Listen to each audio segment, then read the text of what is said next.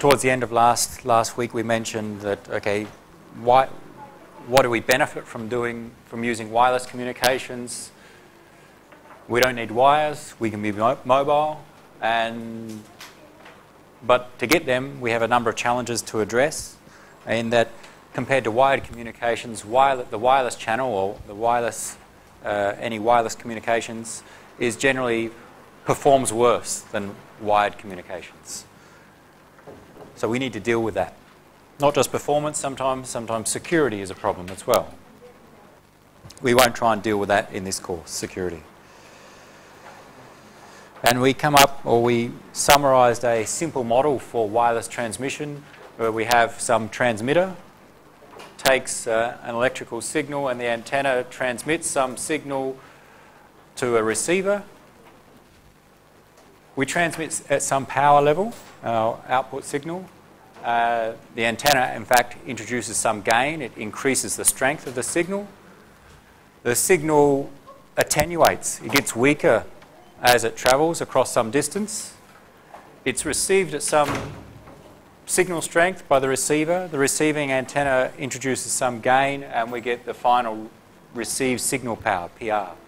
And typically with devices, with receivers in particular, the received signal must be strong enough such that the device can decode the data that was transmitted in that signal. It depends upon how that device was built, the characteristics of the device. In this course, we primarily care about the distance at which we can transmit. Okay? How far can we transmit at some transmit power such that the receiver can receive and decode the data? We'll make some simplifying assumptions, like if we have a transmission range of 10 metres, we'll assume that if our transmitter and receiver are separated by 11 metres, they will not be able to communicate. Okay, that's, if you hear transmission range, it's the maximum distance at which the transmitter and receiver can communicate successfully. In practice, it's not that clear cut, and that okay, sometimes at 10 metres, 10.5 metres it will be okay. In other cases, 9 metres it will be okay. So the range is not a clear cut number, but for our simple analysis, we'll assume many of the wireless technologies we look at have some approximate range at which they can transmit. We're interested in the range because if we're going to deploy a network to provide some coverage of an area, so provide access to everyone within some area, then the range at which our base station or access point transmits impacts upon how many people it will cover. The larger the range, the more people it will cover. So that's one reason we care about the range. Our device transmits with some power. When we talk about mobile devices, the transmit power is important because the more transmit power we use, the more power or the more energy the wireless transmitter consumes of your battery. So the higher the transmit power, the further we can transmit. That's a good thing. But the higher the transmit power, the more energy we need to consume for the device. That is, the faster your battery will go flat on your mobile device especially. So we want a high transmit power for high range, but we want a low transmit power to consume battery life, to preserve battery life. We care about data rate. Often we're talking about how fast can we send our data. Many applications, the data rate is important for determining the performance of that application. So generally we'd like higher data rate. We care about the frequency at which we transmit our signals because of several reasons. Different frequencies have different physical characteristics. Some signals in the infrared frequency cannot pass through walls, but Wi-Fi signals using a different frequency can pass through walls. So depending upon our usage scenario, the frequency is important. Also, some frequencies are considered in what's called the unlicensed band. You don't need a license to use them. You don't have to pay money to use them. Wi-Fi is an example. Other frequencies are licensed. To use them, you need to pay money. So you need to consider the frequency from the perspective of the cost. And another thing we care about frequency is because if I'm using one frequency and someone nearby uses the same frequency, our signals may interfere with each other and the receiver will not be able to successfully receive the data. So I'd like to use a frequency that someone else nearby is not using. So choosing the right frequency is important. Data rate we care about, range, frequency, transmit power we care about. And when we choose a wireless technology, we'd like to minimize cost.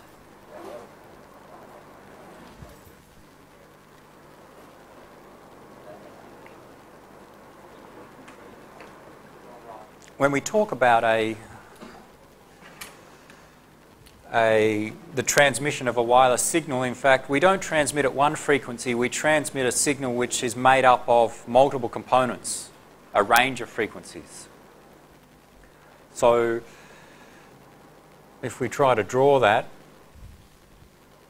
on some plot where this is the frequency on this axis and this is the signal strength or some power level, then when we transmit a signal, say your laptop sends a signal to a Wi-Fi access point, that signal covers a range of frequencies. And what I'll try and draw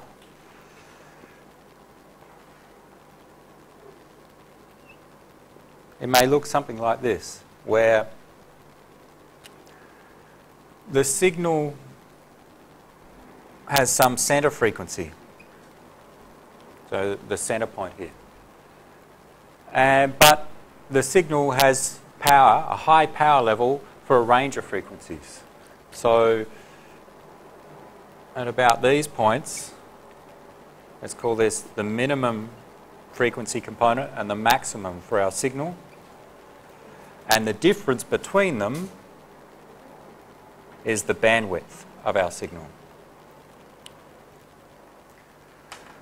So in fact, we transmit a signal which covers a range of frequencies, where that range of frequencies is the bandwidth of that signal. So this is the bandwidth. In practice, or in theory, it would be nice if it was a square plot here. In practice, it's not square. There's some curvature here. What that means is, when we transmit a signal, say from my laptop, it's got high power at these frequencies, very low power at these frequencies, and close to zero power here. So it's as if there's no transmission at these frequencies and beyond, up to infinity. When we talk about wireless technologies, often you hear about the frequency, and it's usually refers to the approximate center frequency. An example is wireless LAN. We'll use that Wi-Fi. What's the frequency used for wireless LAN? Anyone know or may have heard it or even see in the lecture notes? Wireless LAN, 2.4 gigahertz. So the most common frequency used for wireless LAN transmissions is 2.4 gigahertz. But what does that mean? In fact, when we transmit a signal, we transmit at a range of frequencies. This is the approximate center frequency. In fact, there are specific values. I don't have them on these slides. I want to talk about wireless networks. I want to show you some wireless devices today, but I cannot get my Wi-Fi to work on the laptop. This is the difficulty of wireless communications. For Wi-Fi, for example, and I cannot remember the exact value, the center frequency may be let's say 2410 megahertz. 2.41 gigahertz. Because with Wi-Fi, in fact, we have multiple channels. And each channel has a different center frequency. So for an example, the center frequency of this signal may be 2.410 gigahertz or 2,410 megahertz. The bandwidth of a Wi-Fi signal is, I think, around 20 megahertz. So in fact, when my laptop transmits, it transmits signals across a range of frequencies where the minimum is, in this example, what? 2400 megahertz, and the maximum would be 2420 megahertz.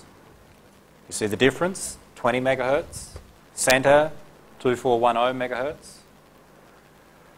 So when you hear the frequency of Wi-Fi is 2.4 gigahertz, it's an approximation of the center frequency. In fact, there are multiple center frequencies depending upon the channel available.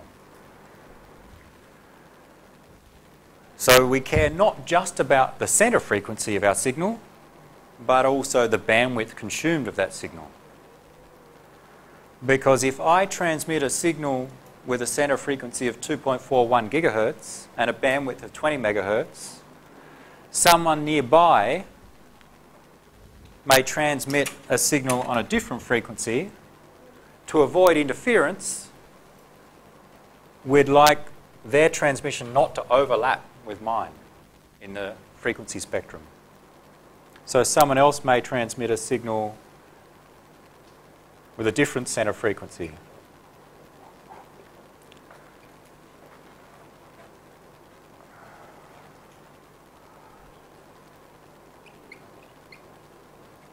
Let's say 2,440 megahertz. Same bandwidth, 20 megahertz. So therefore ranging from 2430 up to 2450. And in this case, two people can transmit, one transmitting this signal, the blue one, and another user in the same location transmitting this red signal. And because they do not overlap, they will not interfere with each other. Okay? If they overlapped, then we can cause interference at the receiver and we would not successfully receive data. So the bandwidth and the center frequency that we use is important to know, so we know that we will not will not interfere with someone else. The larger the bandwidth, then if we have to share with other people, the less range of frequencies that other users can use. So we try to minimize the bandwidth so that we do not interfere with others. But we generally try to maximize the bandwidth to increase the performance, the data rate. So there are a range of trade-offs to deal with the frequency management.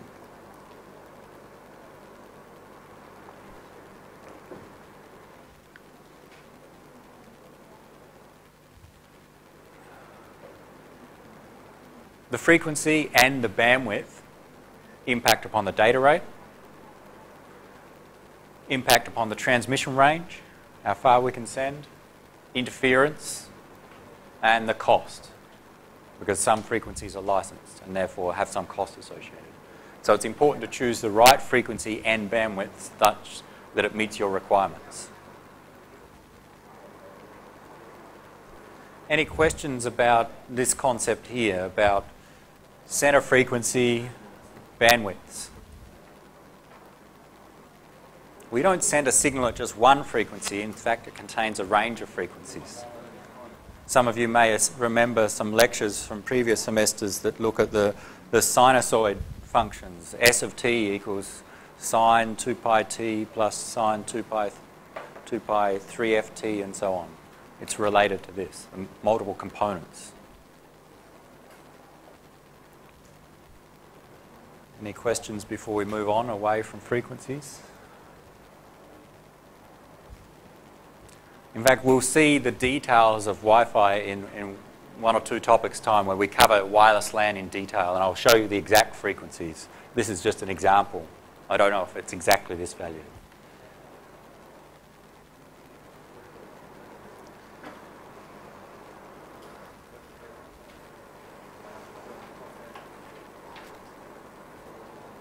This just shows the spectrum available for most communication signals, ranging from hertz up to visible light, optical fibre.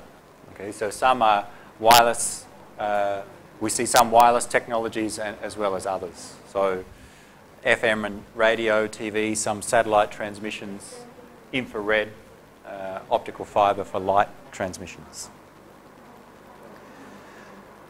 Who gives you a frequency? Normally they're managed by international organisations, ITU and others, and then within countries by national organisations. So you cannot just go and transmit on any frequency, it's illegal, so you need to get a licence or use one of the unlicensed bands.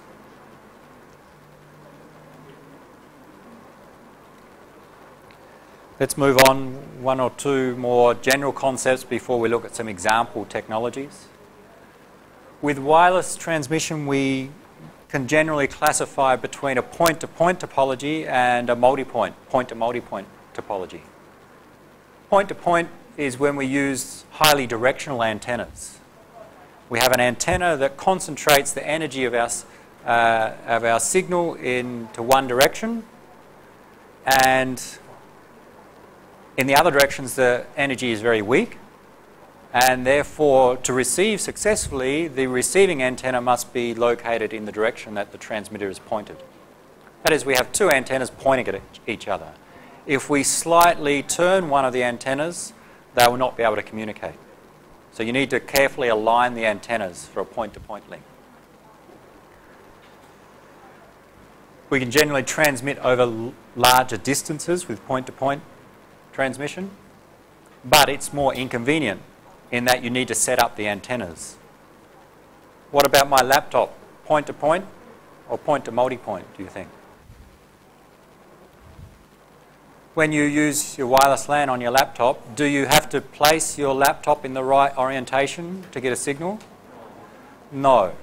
It's not really a point-to-point wireless transmission. The antenna on your laptop is not very directional. It transmits energy approximately equal in all directions. That way, up and down.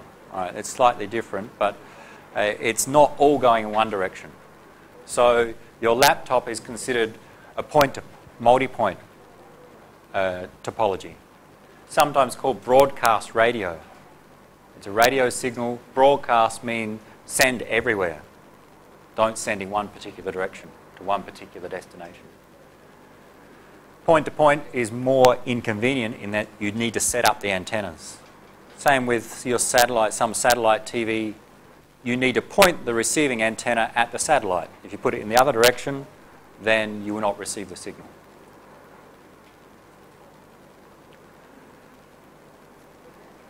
With point-to-multi-point, it's much more convenient because we do not need to configure where the antennas are pointed. But we get more problems with interfering with people, and we'll see that in detail with wireless LAN.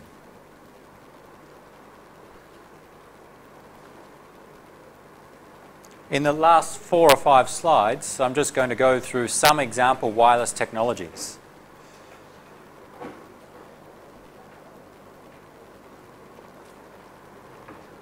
My slides are getting quite old.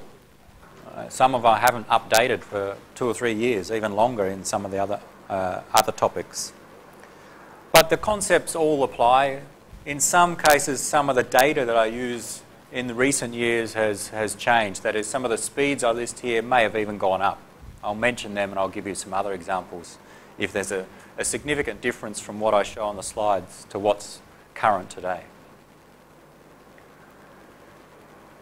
We'll look at different wireless technologies, starting with short-range wireless communications. So communicating across a distance of centimetres, metres, maybe tens of metres. What do we have available to do that? I think you know Bluetooth. Bluetooth, you can send from a headset to your mobile phone over 1 or 2 metres maybe. Different infrared technologies. Not so common today, but in the past most laptops had an infrared receiver or infrared port for infrared communications. And other technologies. ZigBee is one technology you may have heard of. IEEE 802.15.4 is a short-range wireless communications technology. Why do we use short-range wireless comms? To connect devices together in many cases. A wireless desktop is an example. Connect your keyboard, mouse, monitor all together without cables. Okay? Not so much for mobility, a little bit of mobility there, but mainly for convenience. Cables. Who's interfering? Who's hacking into my wireless network? Connecting devices together you carry with you. Okay, you know about examples there. And more so today in automation, in factories, in houses, in buildings, of collecting data, controlling systems, controlling and monitoring devices. So installing sensors throughout an area, throughout a factory, for example, sensing the environment, sensing what's happening, sensing the robots doing things in a factory, and monitoring what's happening, and in some cases controlling what's happening via communicating wirelessly between those sensors. Some example characteristics of some selected technologies. Bluetooth uses the frequencies approximately 2.4 gigahertz, the same as wireless LAN or Wi-Fi. So you can have interference between a Bluetooth link and a wireless LAN link. Bluetooth, there's been revisions over time. The data rate's less than several megabits per second, but in fact has gone up. You can get higher speed Bluetooth. Tries to be low power, so the power consumed by the transmitter, or the transmit power is about several milliwatts. Okay? So that you can have a Bluetooth device that has a small battery inside it which will last for a long time. The higher the transmit power, the less time that battery will last. Range is usually in the order of several meters with Bluetooth. ZigBee, and more so now, IEEE 802.15.4 is developed for short-range communications, especially for automation, control and monitoring systems. Can transmit at different frequencies, 915 megahertz and also at the same 2.4 gigahertz. Low data rates. So it's designed not for speed, but for low power consumption and low cost. It's for things where we don't need to transfer files. We just want to monitor, maybe every few seconds, collect a small piece of data. We don't need a high data rate. We're talking about hundreds of kilobits per second for such applications, and tens of meters. And there are a few others. Infrared, not so common today. Ultra wideband is another one. These are some examples. They're not so good to look at. If you opened them up, you would. This is inside there's a board which is, and you can pass around, you may be able to see inside. This one has 2 boards in it. They are small boards which support 802.15.4, okay, which is used also by ZigBee. It's for they're called wireless sensors. They take 2 AA batteries, so you can open the case and you see there's no batteries inside them, but they just take 2 AA batteries, and they also have some sockets to plug in. In fact, on board they have a temperature sensor and an accelerometer, and you can plug in other sensors. We've got a few other sensors, like this one's a humidity and temperature sensor. This is a light sensor. It senses light. The idea is that, okay, you put some batteries in them, you locate them across some building or across some area. They sense something about the physical environment. They sense the temperature, the light, they sense motion and so on. And then they report that data back to some central computer. And maybe someone at that central computer can monitor what's happening, or maybe can control what's happening. For example, sense the temperature. If it goes above some level, turn on the air conditioners automatically and turn on and off lights and so on. So they communicate using 802.15.4, so at data rates, which is similar to Zigbee, at data rates of hundreds of kilobits per second at a frequency of 2.4 gigahertz.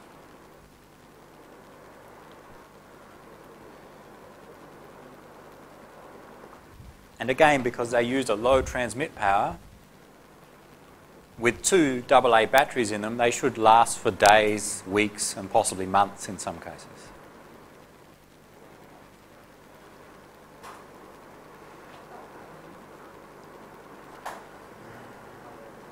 If anyone wants to use them for any great idea, then we have about 10 or 11 of those wireless sensor devices. You can build your own network. Next step up, okay, from short range, several meters, up to medium range, or what we commonly know as Wi-Fi or wireless LANs, wireless local area networks, covering a room, an office area, a building, and sometimes a little bit further. Ranges from meters to hundreds of meters, depending upon the configuration. There have been different technologies for wireless LANs in the past, but the main one used today, we all know and use, is based on the standard IEEE 802.11. And it's been enhanced over time, different enhancements. So you would have heard of 11A, 11B, 11G, 11N, which are just enhancements of the technology, improvements. You know where it's used, okay? You use it on a daily basis. Typically used in a point-to-multipoint configuration. Like I said, the laptop transmits its signal in all directions, and as long as an access point is within range, it can receive and communicate. The most common frequency is 2.4 gigahertz, but there's another one which is available, which is 5 gigahertz. And there are some differences in the characteristics of those frequencies. One of them being that with 5 gigahertz, generally the distance is much less, but there's less interference. There are less people using the 5 gigahertz frequency than using 2.4 gigahertz. And the range, and you would know from your own experience, is in the order of several meters, tens of meters, possibly 100 meters if we get outdoors. It depends upon the obstructions in the vicinity. And the data rates in the past range for several megabits per second, 11 megabits per second, and now when you buy a new laptop, usually supports at least 54 megabits per second, most likely up to hundreds of megabits per second. Okay. We're going to spend an entire topic looking at how that works, how wireless LAN works. And we'll come back to see the specific frequencies, how they work, and you've used them on a daily basis, the wireless LAN access points, how they work, and how to set them up.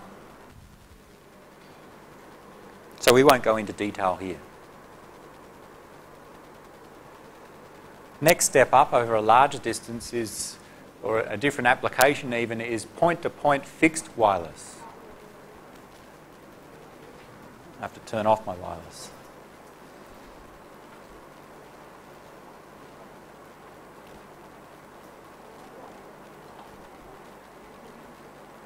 Point-to-point fixed wireless. Point-to-point means we're typically using a point-to-point topology. We have one antenna, highly directional antenna, pointing at another. And fixed means those antennas are fixed in some position. We don't have mobility in this case. We'll see some exceptions when we go through some examples.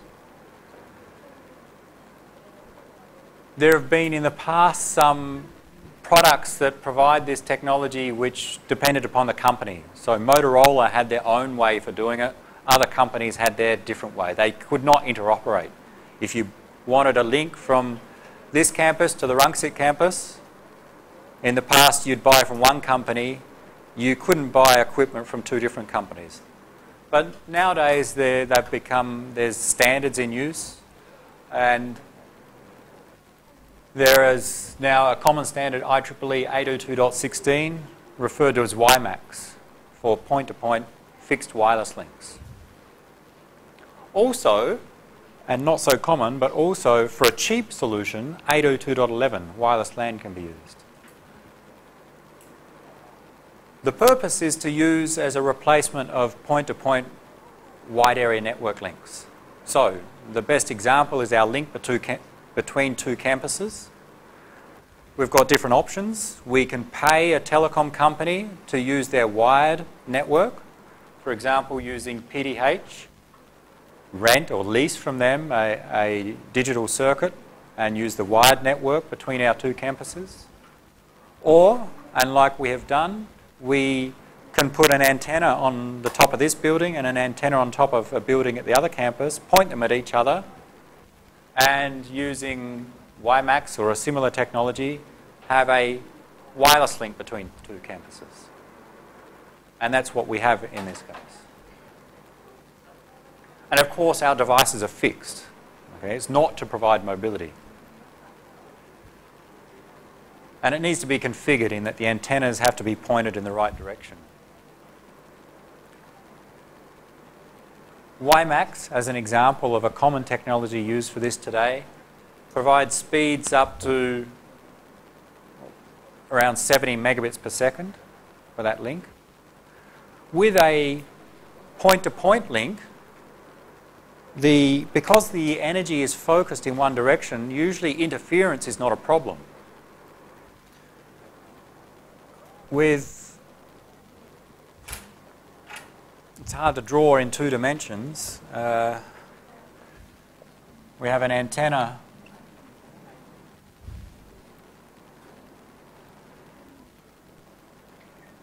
we have a point-to-point link. With a directional antenna, the energy of our signal is concentrated in this direction. It doesn't go in this direction, and it doesn't come out, if you think in 3 dimensions from here. And so, therefore, someone else nearby can have another point-to-point link, and it's unlikely that they'll interfere with each other. Okay? So, it's easier to have multiple direct links, and as a result, get higher speeds, higher data rates. Less likely for interference and having to share the spectrum. So WiMAX provides speeds up to, for example, 70 megabits per second. There's been some improvements to get higher speeds.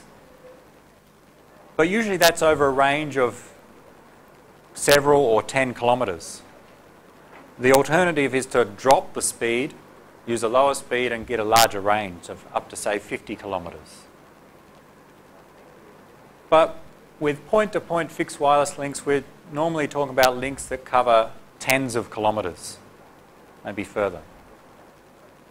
And data rates in the order of tens of megabits per second and up. There are some using unlicensed 2.4 gigahertz frequencies and some using specialised frequencies, say 11 gigahertz. WiMAX has a range of frequencies that are available. You can set up a very cheap link, say from your home to your friend's home. If you have no obstructions between your homes, maybe you're out in the country somewhere, by using simply Wi-Fi access points and unscrew the antennas that come with it, and you attach directional antennas. So these are omnidirectional antennas, if I can get it off. You buy a different antenna, one of those dish-shaped antenna, and just attach it here. Put the dish-shaped antenna on the roof of your house, point it at your friends, and you can cover a distance of several kilometres in that case with your normal Wi-Fi access point. So in fact, in special circumstances, wireless LAN can be used for fixed point-to-point links, but it's not so common. It's used in case where we want to be very cheap. We want a cheap solution.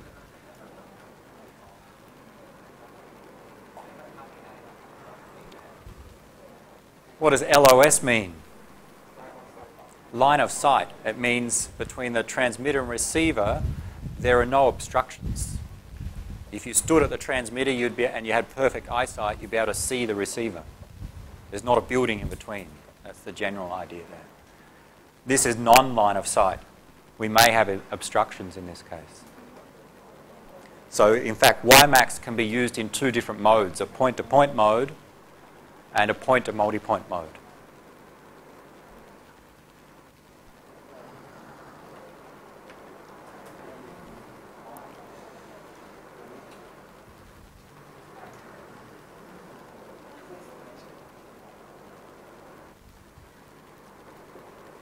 In Thailand, for example, to use WiMAX or similar technologies, you need a license or special conditions. For SIT, to get the antenna on the top, we had to go through months and months of processing to get the right license to do that.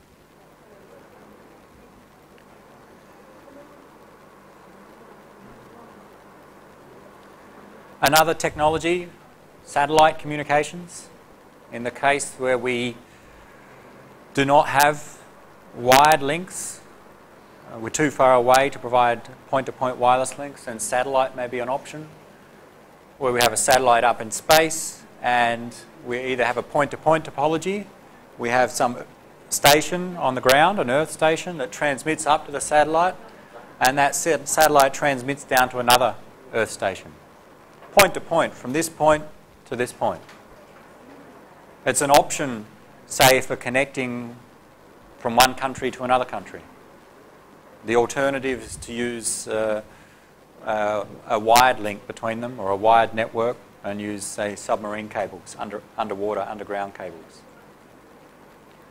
Or a point-to-multipoint topology where we have a transmitter, an Earth station that transmits up to the satellite, and then the satellite broadcasts to everyone within range. Everyone who's within the footprint of the satellite can receive the signal.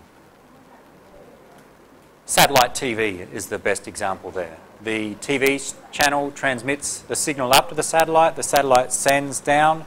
Everyone who has a receiver within range of that satellite can receive the transmission. And the range of the satellite depends upon the orbit of the satellite, okay, how far above Earth it is. So the lower it is, or the lower the orbit, the smaller the range. In a geostationary orbit, geosynchronous orbit, it provides a range of about covering a third of the Earth. So the range is in hundreds to thousands of kilometres. We will not cover the details of how satellite links works, just one other alternative.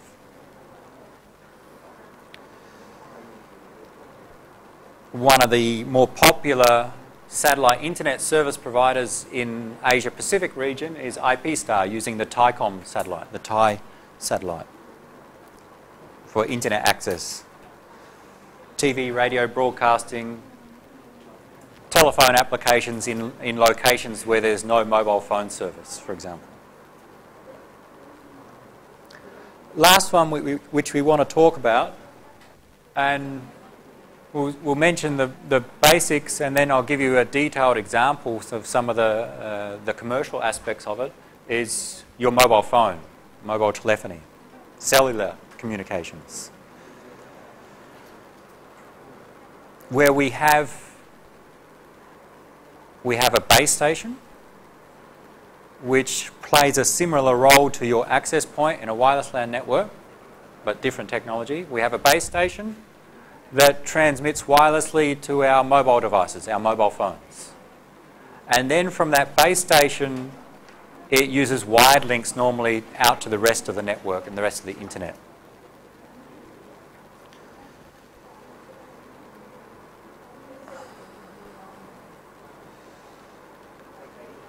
Who are the main mobile telephone companies in Thailand?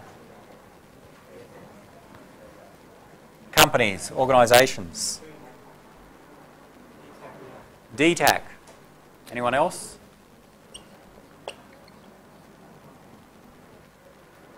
I'm new here. I've only been here for a few years. Who else? True. AIS. they would be the main three. There may be smaller ones, but they are the main three mobile telephone operators in Thailand. And then we have, somehow related, the two basically government organisations, CAT and TOT, who provide telecom services as well. And there's a mix between them also with mobile telephony, mobile phones. I'll go through some technical details, and then I have a presentation that I've stolen from AIS that talks about the relationship between these companies for mobile phone access and leads to 3G and some of the issues there. We'll go through that.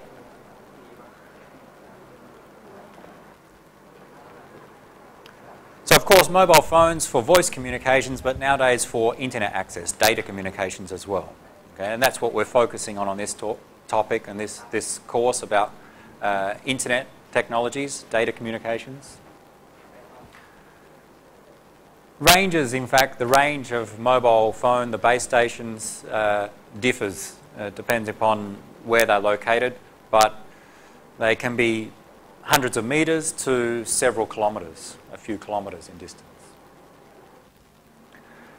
In terms of standards used for mobile phones, there have been two different paths taken in the world.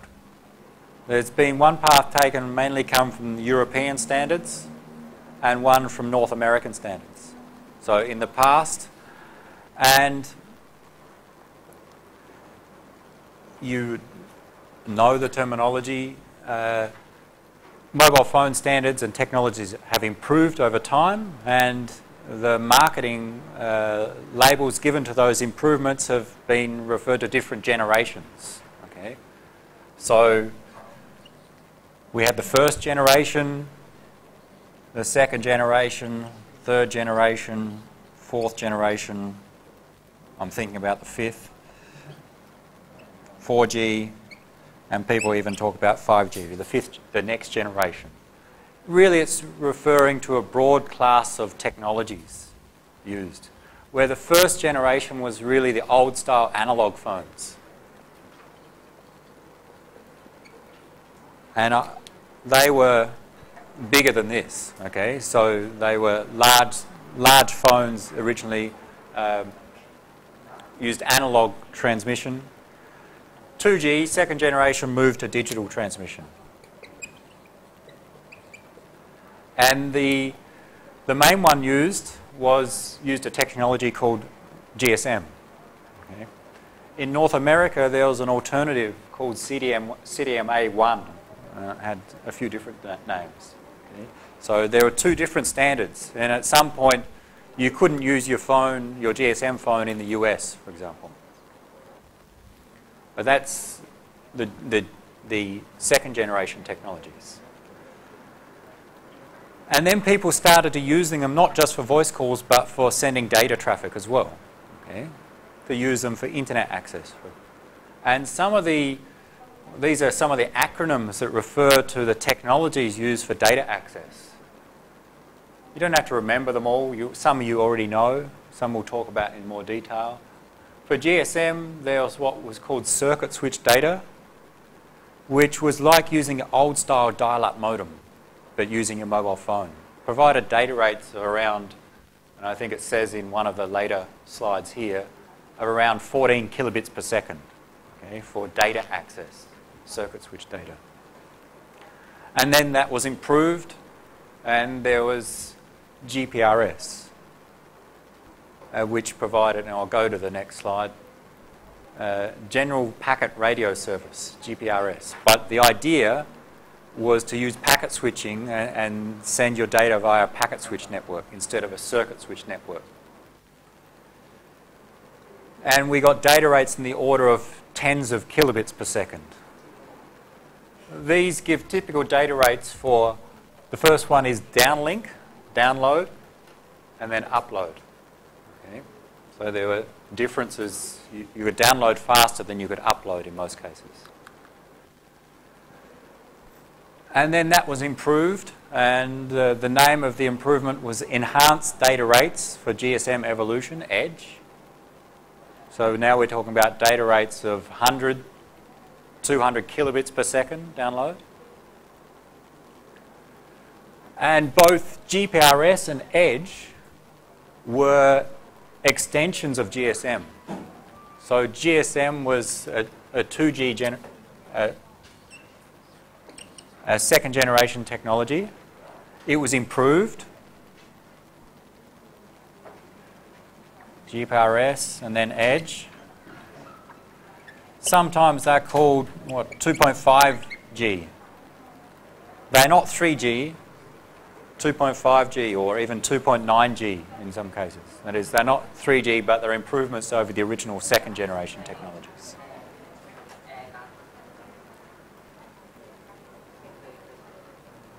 We'll come to the others, the 3G, in a moment. From the North American perspective, there was a different technology, CDMA1, and similar, that had some improvements over time. We're not going to cover them, but similar development. You know where we use mobile phones for internet access today. I think there's not much to say about that. What's a very simple view of the network topology for a mobile phone network? Here you are. These are the base stations. And you see them. You see the towers. You see them on top of the buildings with different antennas. Often the antennas are not necessarily the dish antennas, but sort of long rectangles like this. Long antennas about this size. And there might be multiple on a big tower on top of a building, in that they're pointing in different areas, so they're sectorized. There's an antenna pointing in this way, another one, and there may be multiple sectors that they provide coverage of. So they are the base stations, okay? And the wireless link is only from your mobile phone to the base station, typically. Those towers, those base stations, have some wired links, and because each base station may have a range of, let's say, several kilometres, to provide coverage of an entire city, of all of Bangkok, we need multiple base stations. And to provide coverage of the entire country, we need hundreds, thousands of base stations. So we have a network operator, like DTAC, True, AIS. They build and locate their base stations throughout a city, throughout the country, and then connect them all together via their own network. We say the operator's core network. And that can be a complex network there. It may be covering the entire country. Of course, you use a mobile phone to make voice calls. And the typical mode was that you connect to a base station, your voice, there's a circuit switch connection that goes through the network operator's network and goes to a gateway to the public telephone network, the public switch telephone network, PSTN. And this is just the normal fixed telephone network. That's for telephone calls. So when you make a call, it goes to this gateway and then out to the telephone network. But when you use your phone for internet access, it goes through the network operator's network and then to a gateway to the internet, to an internet service provider. And it goes through their network to whoever the destination is on the internet. So there was a separation of the telephone network and the internet for data communications.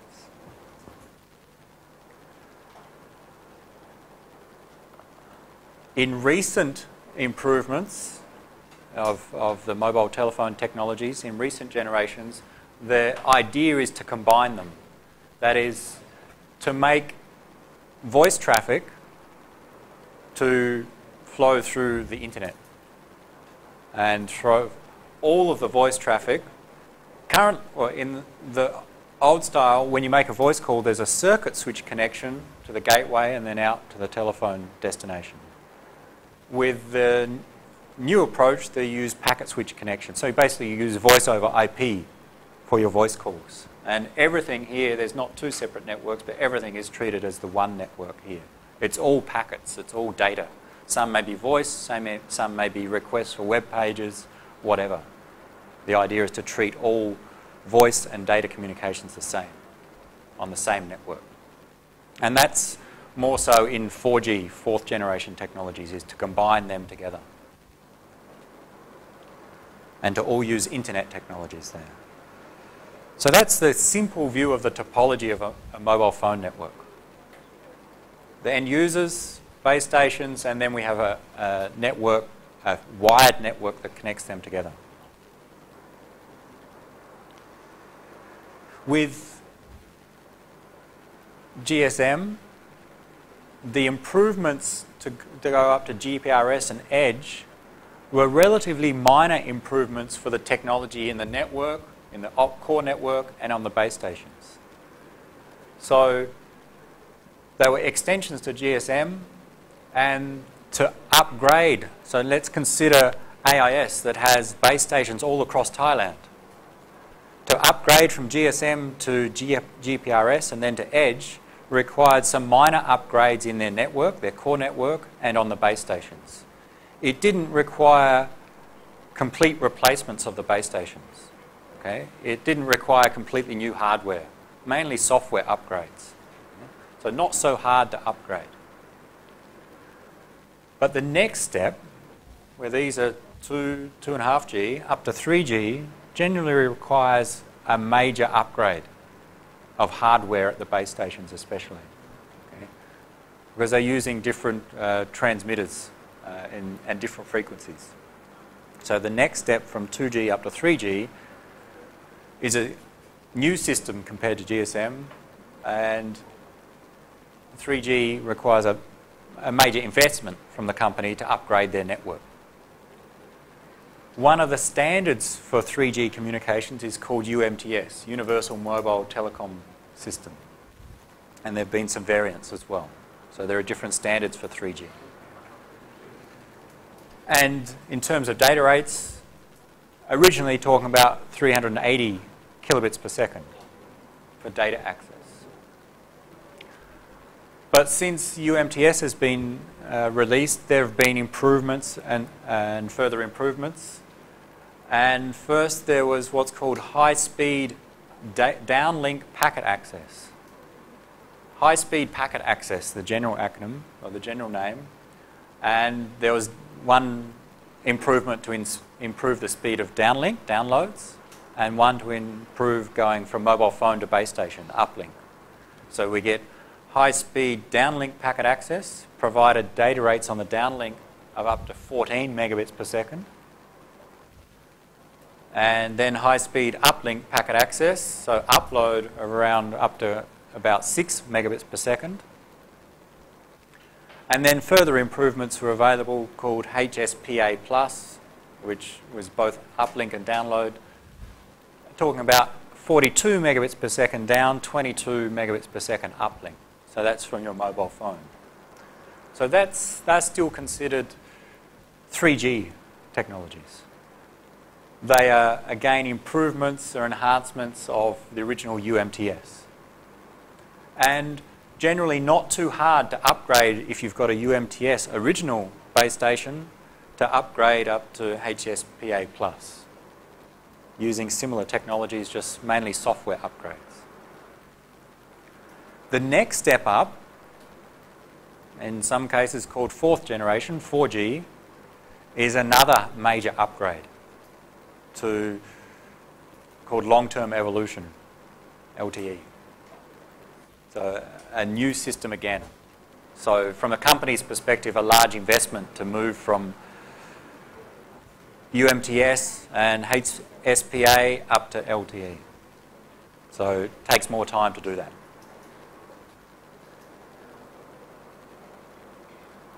Where are we today? What's the fastest you can download via mobile phone? Anyone? Anyone done any tests? 3G, yeah. And we'll talk about the companies shortly. But what about speeds? Has anyone noticed or measured any speeds for downloads?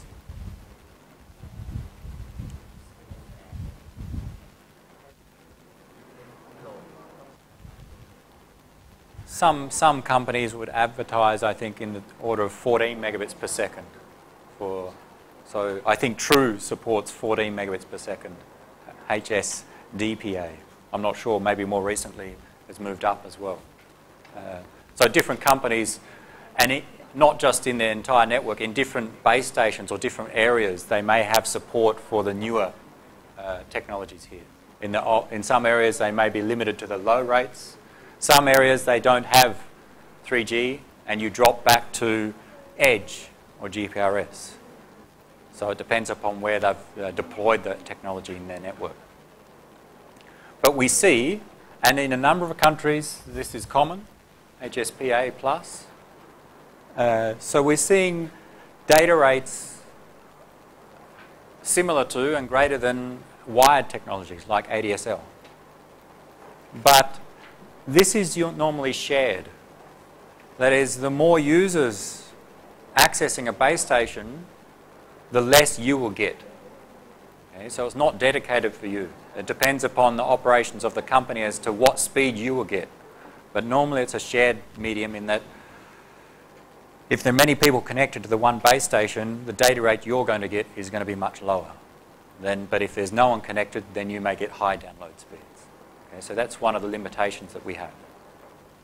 Whereas with, for example, if you want fast internet access at home, what have you got as a choice? All right, if you've got a telephone cable, you can use ADSL up to 24 megabits per second in theory. Or you could use your mobile phone for home internet access. In theory, up to 42 megabits per second down. But that may vary depending upon the other users in the vicinity. And in the future, or even available in some countries, we're talking about closer to hundreds of megabits per second download speeds.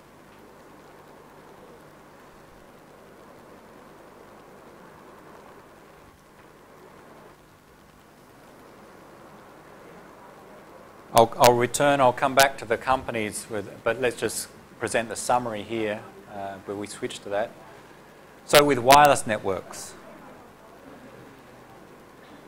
can be used in both access networks, where the end user connects to the network, wireless LAN, your mobile phone, and also in core networks, in fixed point-to-point wireless networks, of wireless links. And also satellite can be used in core networks. In the access point, the purpose mainly is to provide mobility. In the core network is to act as a replacement of cables. Generally, comparing wireless to wired technologies, for the same cost, wired technologies are faster than wireless. Some rough comparisons shown here. Okay, inside your LAN, at the same cost or approximately the same. Wireless LAN, 54, maybe 100 megabits per second, but shared. Ethernet, 100, 1,000 megabits per second. Home, in 2G, talking about hundreds of kilobits per second with mobile phone, up to several megabits per second with old ADSL. And even with 3G, you're talking about maybe 10 megabits per second up to 24 megabits per second. And even if you've got high-speed packet access, compared to, say, optical fibre to a building, there's a significant difference in speeds. So generally, wired technologies are faster than wireless technologies for similar cost. There may be some exceptions there. But, of course, wireless technologies often provide us convenience and mobility.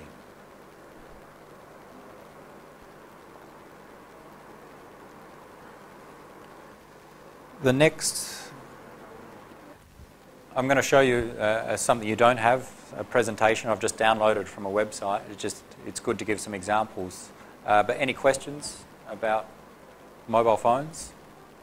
You all know how to use them. We will not cover the protocols and the standards behind them, but it's nice to know, be aware of some of the terminology and some of the standards.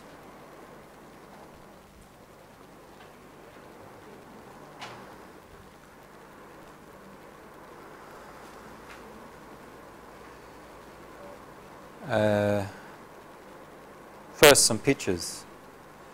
And again, these are from websites. No need to to copy this down. We'll see this one later when we look at wireless LAN in details. This is the wireless LAN standards that have been developed over time. 802.11 is the name of the standard, and it's a physical layer standard. How do we transmit our bits as signals, as wireless signals? And it's been improved over time. So the original standard was in 1997, 802.11. The frequency band was the 2.4 gigahertz, the one we've mentioned. And the signal bandwidth was 20 megahertz. And originally a maximum data rate of 2 megabits per second. But even as that was released, they were working on improvements. Both 11A and B. 11B was a popular one that provided 11 megabits per second. And an improvement in 2003 release was 11G, up to 54 megabits per second. Nowadays, most devices you buy new support 11N, up to, in some special cases, 600 megabits per second. But you see it uses what advanced antenna technologies, multiple input, multiple output. Rather than transmitting with just one antenna, you may see access points with 2, 3, or even 4 antennas. And they use some advanced technologies to receive the signal on multiple antennas to speed up the data transmission, but higher cost involved. And there are improvements expected in this next year and maybe the subsequent year. For very special cases, talking about gigabits, around 7 gigabits per second, but using completely different frequencies, and will cover very different scenarios, not so much for covering a room or a building, but for very short distance communications, like monitor to PC for wireless video.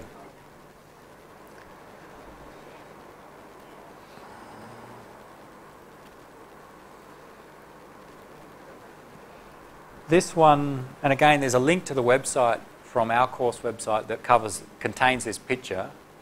It shows the evolution of the 3G or the mobile communication standards. So 2G here, GSM.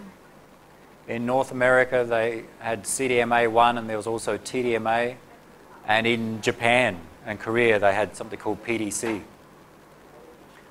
And that was improved to provide higher data rates, GPRS, for example. Then 3G, wideband CDMA, also called UMTS. Edge fits in there in this diagram. And then the improvements here of high-speed downlink packet access, high-speed uplink packet access, called sometimes 3.5G, 3.5. High-speed packet access plus, 3.9G. It depends upon the companies what they actually call it. It's more a marketing term. And long-term evolution, and there's long-term evolution advanced even here. And similar developments, Wi-Fi, wireless LAN has improved over time at about the same times, 11N. Also there's WiMAX, which has been improved for mobile WiMAX and WiMAX 2. And in the future we'll have 802.11 AC and AD for wireless LAN standards. So, as it says here, increasing efficiency, bandwidth and data rate, so faster, better performing technologies over time.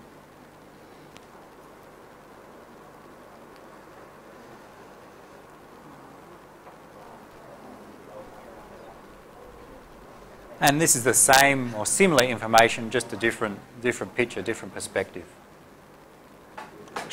Focusing on 3G and moving towards 4G long-term evolution. We're talking about data rates in the order of hundreds of megabits per second, tens of megabits per second per user. And in the future, maybe up to 100 megabits per second per user, download, for example.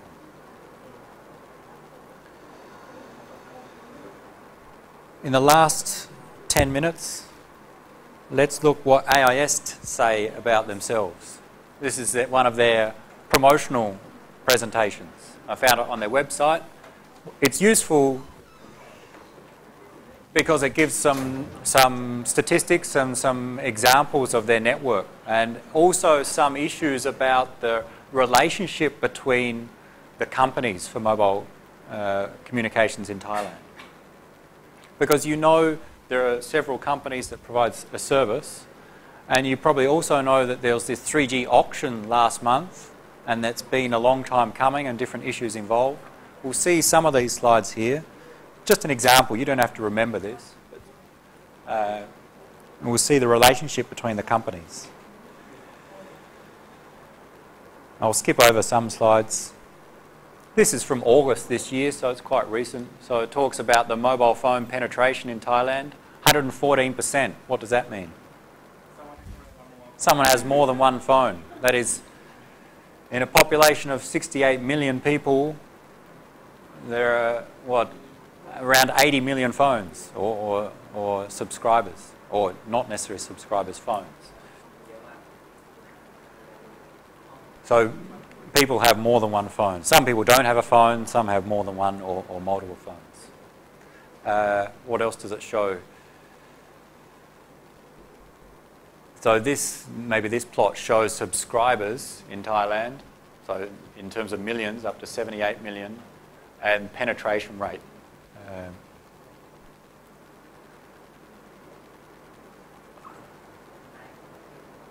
Here, subscribers' market share between the three companies, DTAC, True, and AIS. Here, TMV means True Move, but True in this case. So AIS, 45%, True, 25%, DTAC, around 30%. So the three main operators in Thailand. And similar based upon market share, or revenue. How much money they bring in. This one tries to illustrate the relationship between the government organisations and the commercial operators. And it's quite complex. So, and I do not understand the details, but we'll see what we can pick up from here.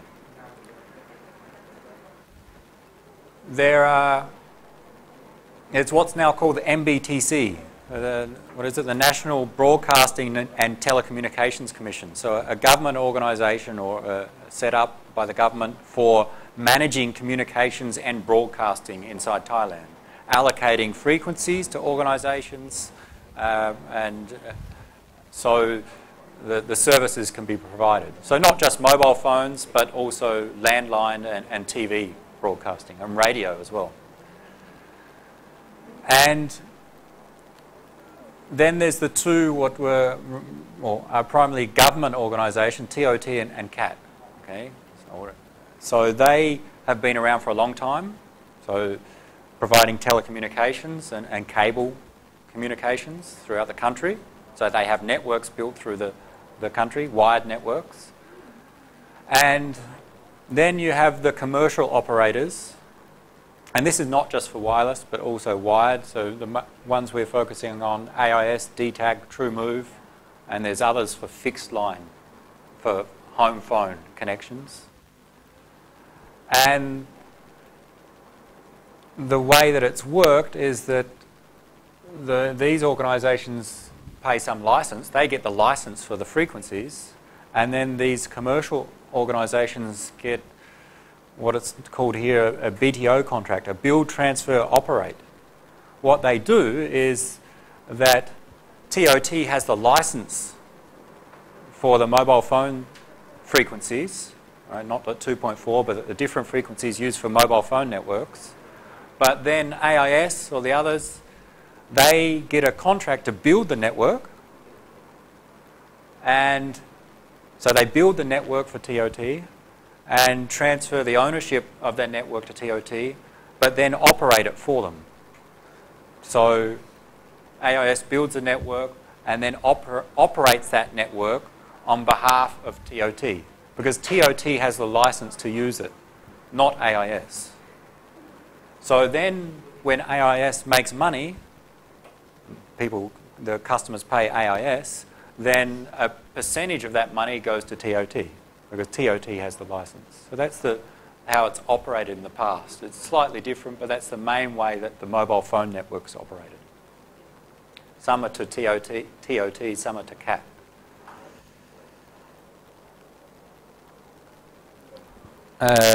This gives a little bit of information about the frequencies available. NTC was the old organisation before NBTC.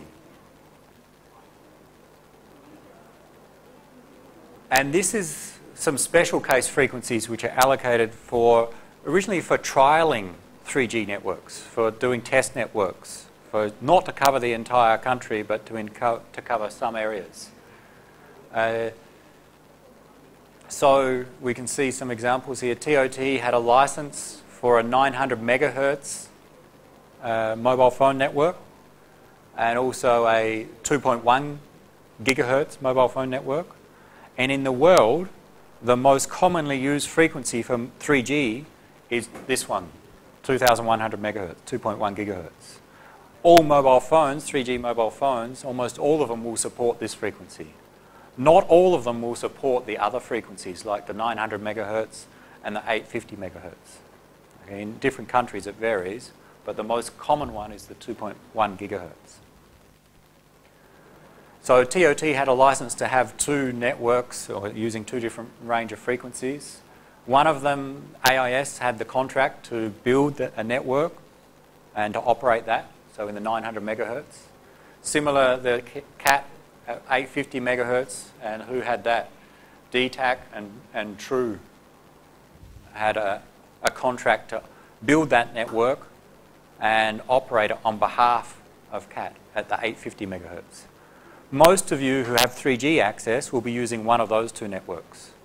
In fact, sometimes when you buy a mobile phone, you can choose between the AIS version and the True version or DTAC version, because the mobile phone may only operate on one of these two frequencies. Most 3G phones will operate on the 2.1 gigahertz, but not all will operate on 2.1 plus 900 megahertz and 850 megahertz. Some will only operate on 850 or 900. So that's when you choose, you are stuck with one. You cannot necessarily use that phone on another operator. And that's the problem of some of these networks, that because not everyone uses it, you cannot easily move to other networks. TOT also had a license, has a license for the 2.1 gigahertz, the popular one. And what they did is they contracted out to other smaller companies.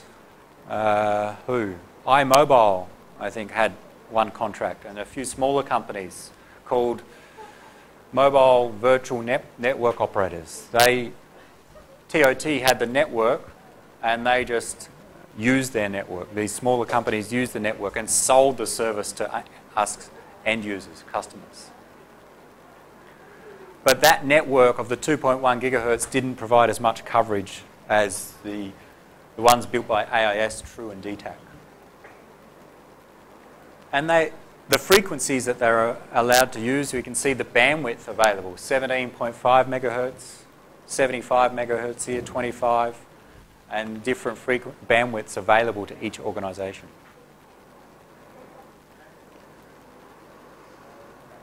So it's a complex relationship between accessing those licenses and between the different companies.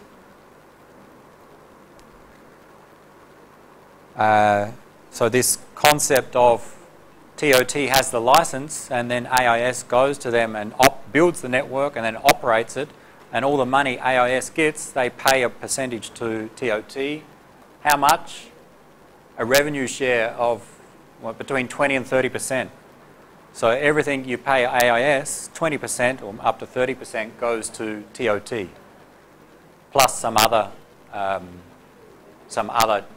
charges. And similar, DTAC and True pay CAT around 30%. So of their income they pay to use that license.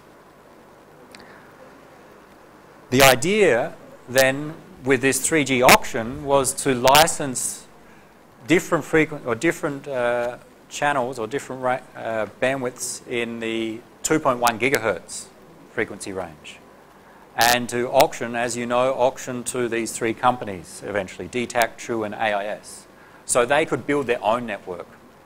They get the direct license. They don't get the license through someone else. As a result, they pay for that license and no longer have to pay TOT and CAT, the revenue share. So the idea from these companies' perspective is to reduce this, to lower their costs. And that's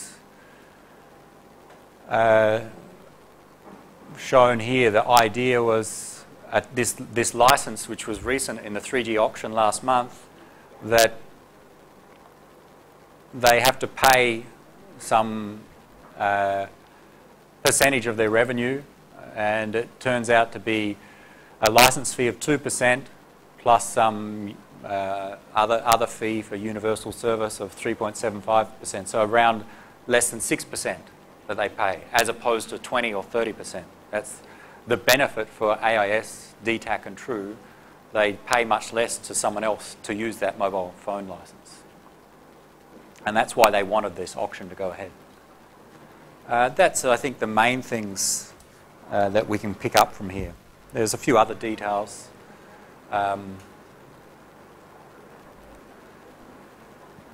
Okay, their roadmap. But again, we see their roadmap includes supporting HSPA plus long-term evolution for AIS.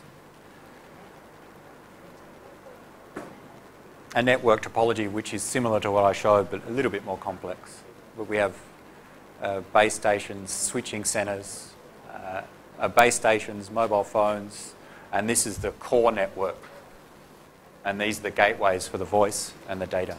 Our gateway to the telephone and to the internet. And I think that's all from there. The rest is about the company, I think.